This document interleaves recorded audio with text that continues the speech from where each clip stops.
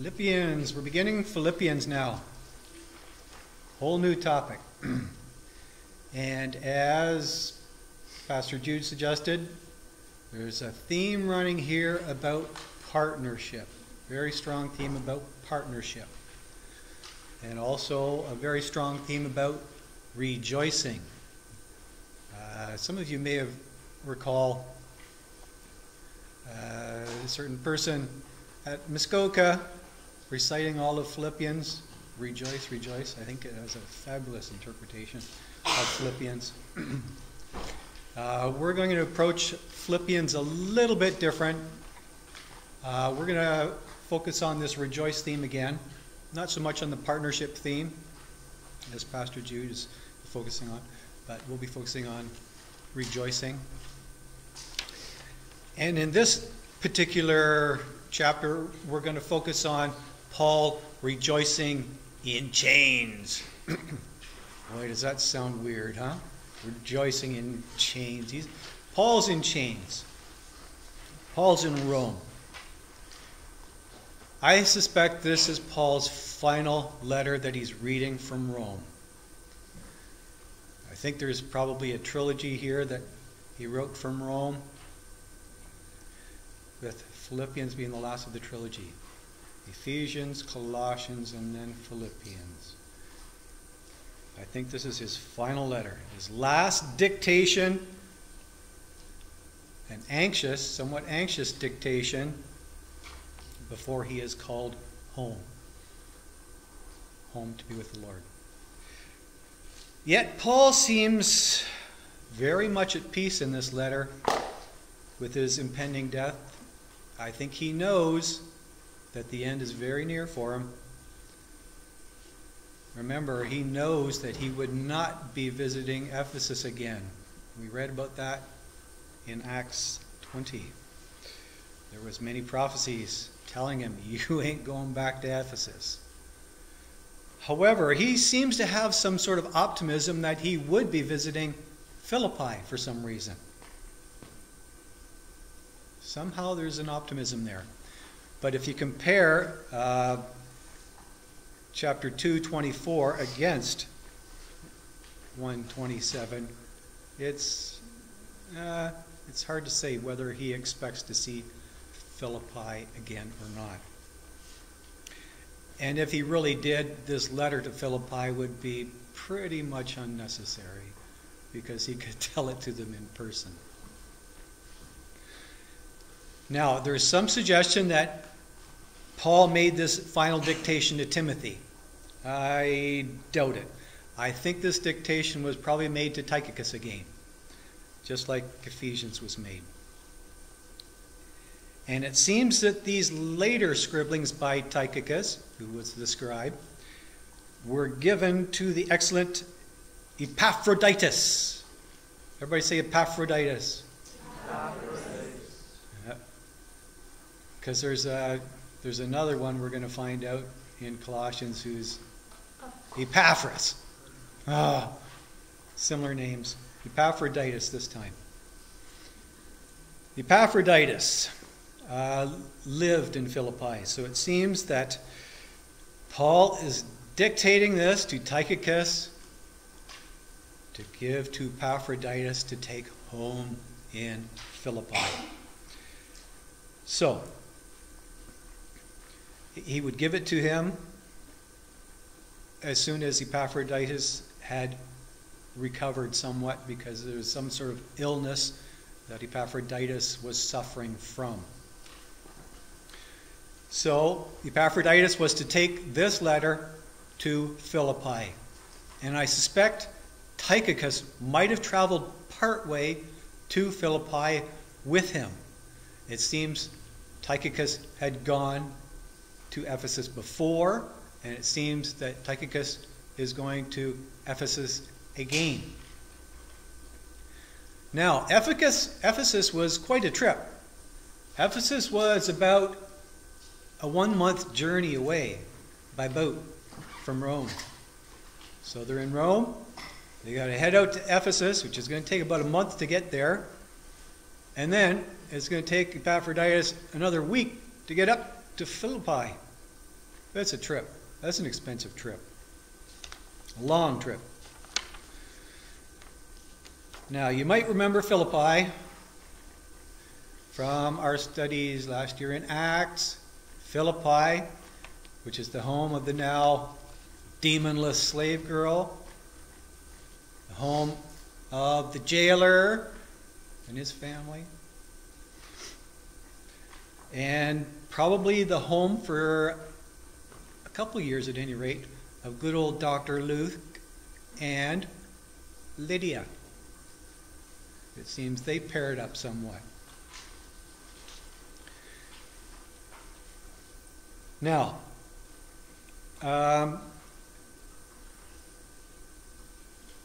Epaphroditus would probably then go to Ephesus first with Tychicus. Tychicus would deliver that letter of Ephesians in the church. He would read out that letter of Ephesians in the church as soon as he got there. And Epaphroditus was probably listening to him reading that letter out. And after that letter was read out, there would probably be scribes there who would duplicate that letter to them. They would pen a copy of that unifying letter for Epi. It was probably not Epi penned. I work so hard at this. This is a copy for Epi to take home, to take back to his Romy home. Why do we say Romy home? Because Philippi was very, very Romish, despite being very, very far away. It was so Romish that they did not have to pay taxes to Rome, unlike a lot of other cities, nations, on and on. So, Philippi was very Romy. Anyways, content here. Paul continues in this first chapter of Philippians, just as he ended the last chapter of Ephesians, and as he ended the last chapter of Colossians as well. He speaks of his chains. He speaks of his chains over and over and over in this letter. Literal chains. Actual chains. Chains that would clink and clank when he walked. Chains that would make it very easy for his guards to keep track of him while he was under house arrest. It would make it very easy for them to track him down if he tried to escape. Chains that were an enormous nuisance to Paul. Perhaps even as much of a nuisance or more of a nuisance than this thorn in his side, that you remember. However, these chains somehow were also an enormous blessing to the guards.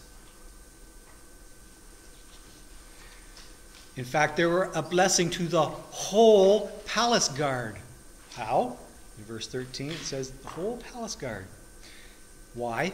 Because those guards were a captive audience. They had to keep track of them. They had to listen to them. They were forced to listen. And they couldn't help but hear his gospel while they were listening. And then they shared that gospel with, well, they were palace guards. They shared it with the palace.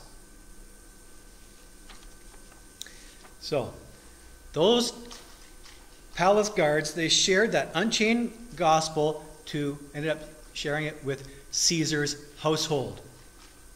Who was Caesar at that time? Anybody know who Caesar was at that time? It was Nero. So, they shared this gospel with Caesar's household. And this was a sharing that resulted in an atheism within Caesar's household. Atheism? What do you mean? Atheism means they don't believe in God. No, at that time, atheism means somebody who didn't believe in Caesar as being God.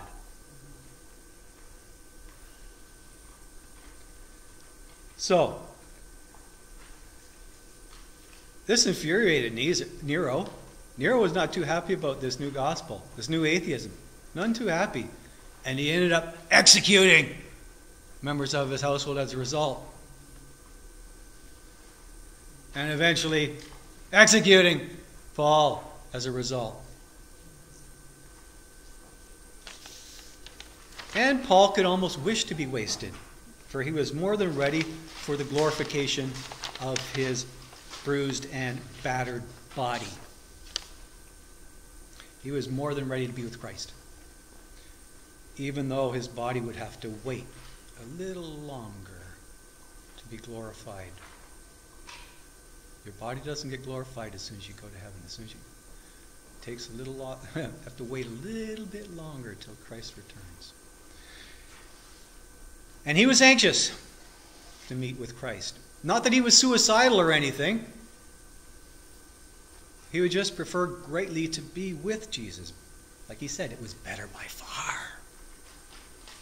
And nothing wrong with feeling that way. But Paul knew that was just selfish thinking on his part. He suspected that his death would not be the best for others at this particular time. He suspected that fruitful labor was likely better for others at this particular time. So don't get any dumb ideas about suicide. It's not in your best interest, just as it was not in Paul's best interest. Paul developed that thinking a little bit in 2 Corinthians as well. He alludes to this as well. In 2 Corinthians chapter 5, 6 to 10, Paul says that we should be of good courage, that we should have as our ambition to be pleasing to him in this body, knowing that we will receive what is due us for the things done while in the body, whether good or bad. So you should be intent on continuing to do good in your body at this moment. However, it seems that Paul's death was indeed best around that time. That it was not more necessary for Paul to remain in the body around that time. That the fullness of things done by Paul had come at that time. That what had begun in Paul